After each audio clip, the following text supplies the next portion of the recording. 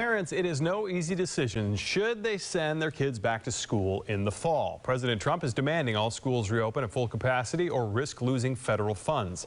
And it's something Sarasota teacher Christy Carwatt calls a recipe for disaster. She recently spoke with CNN explaining why she's nervous about returning to the classroom. She's entering her 27th year as an educator, and there's no safe way, she says, to keep students socially distanced, nor a foolproof way to further prevent the spread. She also thinks students' education will suffer.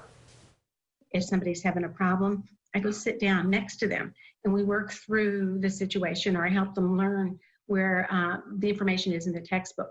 I'm not going to do that because I'm going to be 6 feet away at all times for my students. So for effective classroom teaching, it's just not possible right now. Carwatt, along with other teachers and parents, plan to protest the statewide mandate to reopen come August. For more on their unique plan and where they're taking their message, just head to our WFLA app.